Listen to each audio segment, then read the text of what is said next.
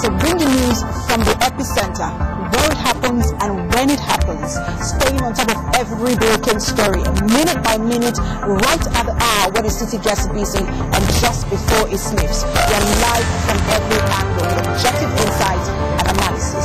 TVC News, first the breaking news.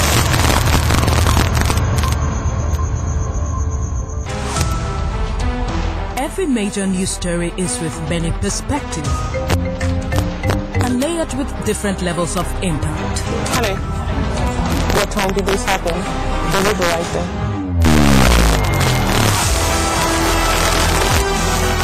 At TVC News, we follow the big and major news, gathering the facts, witnessing the outcome. I am here live.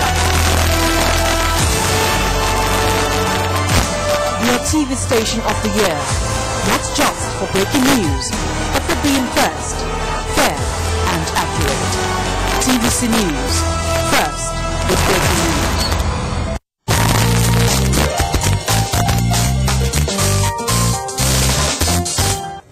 Hello and welcome to Marketing Edge in TV, Nigeria's leading initiative in the business of brand management.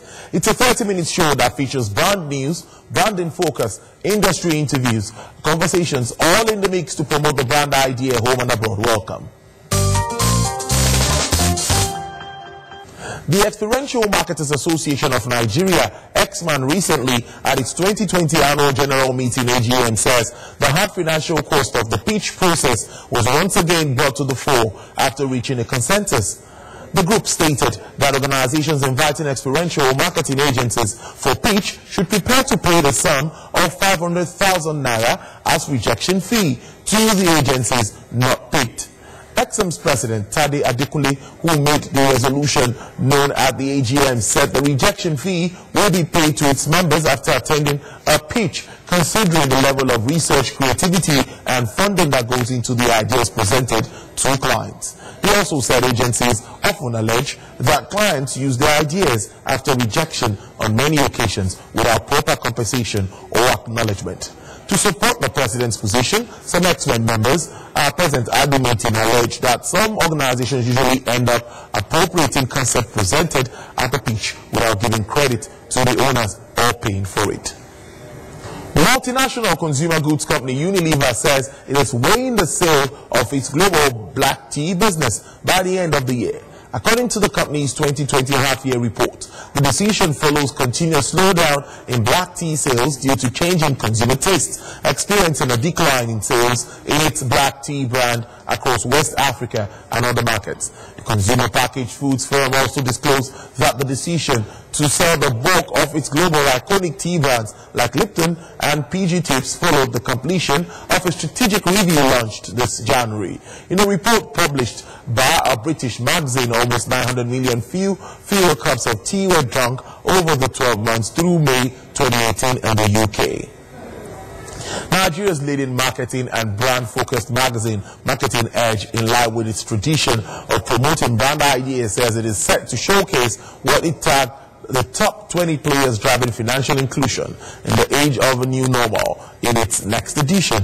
The special edition is the magazine's offering to stimulate and showcase the giant strides and contributions of financial institutions and brands offering and promoting financial technology, fintech, and financial services in the new normal. Speaking on the proposed publication, Mr. John Ajayi, the company's publisher, editor-in-chief, also said the magazine remains a trailblazer on contemporary issues concerning brands and market makers, as well as setting an agenda on critical industry issues. He also said the leading brand on marketing publication believes that the contributions of these outstanding players have gone a long way in driving the federal government's policy on financial inclusion in the country. The new normal occasioned by the COVID-19 pandemic has opened a new vista in areas of financial transactions and operations, which made brands financial transactions and services easy during and after the lockdown. Heineken Lagerbeer recently announced a sweeping change in its alcoholic marketing by entering into the largest ever single sponsorship deal involving a non-alcoholic beer brand, replacing Amstel as UEFA European League sponsor. Heineken, which has been a UEFA partner in one way or another since 1994, has now put down 10 million euros to a year to associate its non-alcoholic Heineken 0.0 alternative with European football. Commenting on the impact of COVID-19 pandemic on the sponsorship, Heineken's global sponsorship director, Hans-Erik Tüpsi, said the company observed a surge of health and well-being trends accelerated by consumer reaction to coronavirus, adding that it had helped drive a 40% sales growth in the 0.0 brand. Year-on-year, particularly in Russia and Europe, Twitch also said Heineken 0.0% is now available in 58 markets globally, with more than half of those in Europe, and the UEFA competition offers a supposed cumulative viewership of 550 million people across all live programs and an average of 37 million viewers each match day. In a bid to increase access to its mobile money service and drive fintech growth, Airtel Africa PLC has entered into a partnership with Standard Chartered PLC. The partnership, according to the company, will enable Airtel to expand the range of its fintech business arm, Airtel Money. The company also said the new products and services will be launched at its targeted 19 million customers, with a view to encouraging the adoption of mobile money whilst engendering the financial inclusion goal of the Central Bank of Nigeria. Standard Chartered and Airtel Africa will work together to co-create new innovative products aimed at enhancing the accessibility of financial services and ultimately better serve people across Africa.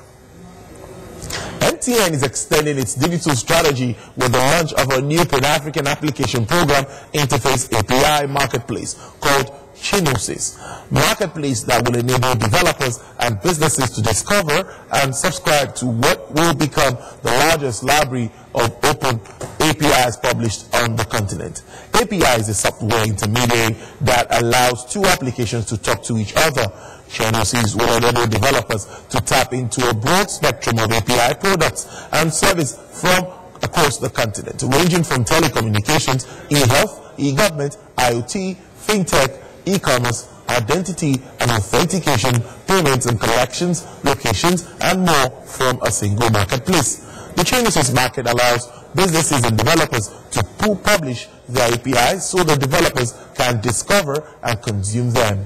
The marketplace also provides the tools for publishers to monetize and promote their APIs by creating subscription plans and product bundles that developers and businesses can purchase.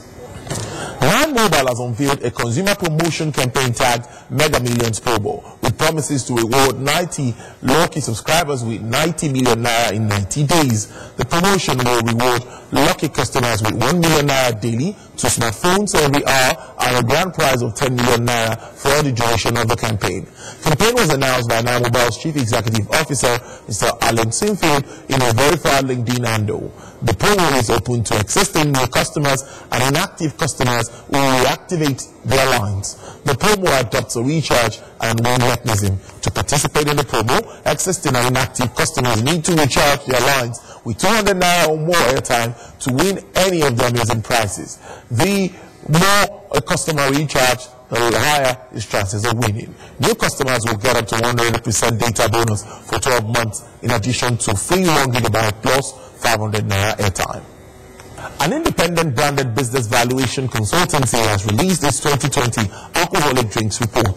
The report, which assessed the impact of COVID-19 pandemic based on the effect of the outbreak on enterprise value compared to what it was in 1st January 2020, revealed one most valuable alcoholic drink brand stands to lose $33 billion worth of brand value as a result of the pandemic impact. The impact estimated for each sector will impact on beer brands, most likely to be heavily leading to a potential loss of 20% brand value.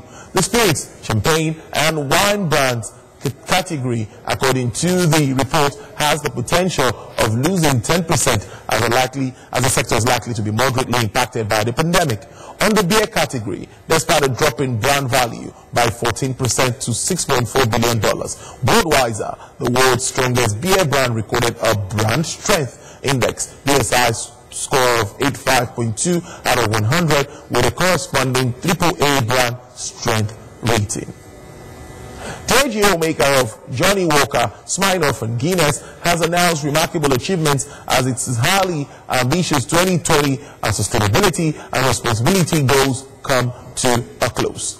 Among achievements being celebrated includes absolute reduction of greenhouse gas emissions across all its businesses, 46% improvement in water efficiency, zero waste to landfill at all production sites and offices, over 99.5% recyclable packaging, empowerment of 435,000 women through various community programs, and moderation messages to 2 million people from Diageo brands. In a statement, Diageo described the goal originally set in 2008 and refreshed in 2015 as the most ambitious and stretching in the industry. Diageo was among the first companies to set its greenhouse gas GHG reduction targets in line with the principles of Science-Based Target Initiative and an early adopter of absolute rather than relative GHG reduction targets.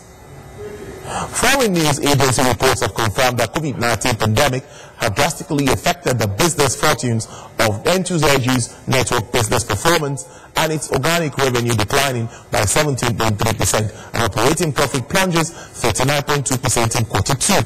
Specifically, the latest news released by Campaign said the Japan-based agency network has continued to be battered by the impact of COVID-19 pandemic as its home and international business operations have continued to struggle for revenue growth and profitability. The news release published last week revealed that for April-June, Dentsu Aegis network announced that revenue less cost of sales declined by nearly 18% to 18.1 billion yen. That's about $169.5 million, while operating profit declined by 32.2% year-on-year to 4 billion yen. It stated that the international operations of Dentsu Aegis network weighed down the results the most, with the revenue less and cost of sales down 21.3% year-on-year at about 10.7 billion yen, $10.2 million, compared with a drop of 12.3% for its Japan operations. Organic revenue for the quarter was down 17.3% across the group, 20% for Dentsu Aegis network and 12.6% for Dentsu Japan. The acting registrar and chief executive of the Advertising Practitioners Council of Nigeria, Mrs. Yedi Oyora, has urged brand owners not to give up on advertising and promotion of their businesses. She gave this advice because of the harsh economic situation which daily confronts brand owners and businesses due to the COVID-19 pandemic that has resulted in total business lockdowns and general downturn in all economic activities. Calling on brand owners who have halted their advertising activities pending when normalcy will return. Mrs. J.D. Iora advised that brand owners and businesses should not stop promoting their businesses by putting advertising on hold. Mrs. Iora, who made this call on the occasion of her appearance as a guest on Marketing Edge on TV, said, and I quote, "Not minding the brands one has, it can not be done without advertising. No matter the platform you are going to use, it's still advertising. For the brands, they should keep on advertising to sustain their businesses. If your brand have been in existence before with COVID-19, the consumers will not know if you're still in existence or you have fallen out because of the COVID-19 pandemic." End of quote. See you tomorrow, Papa. I am happy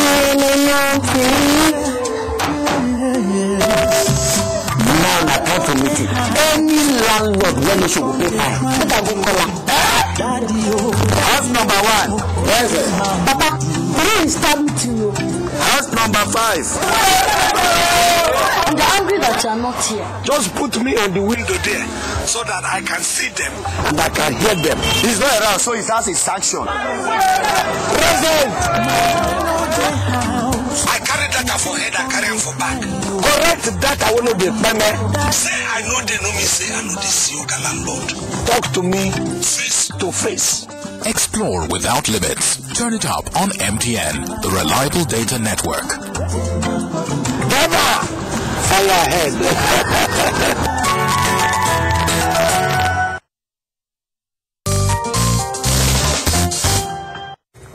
Next is branding focus. The last few months have witnessed seismic shifts threatening the foundation of the world as done to humankind as on all fronts. The outbreak of coronavirus pandemic, codenamed COVID-19, has significantly changed brand marketing as we know it. The unprecedented disruption caused by the pandemic has necessitated global lockdown measures, which in turn impacted global advertising spend and made brands' purpose and value more important than ever.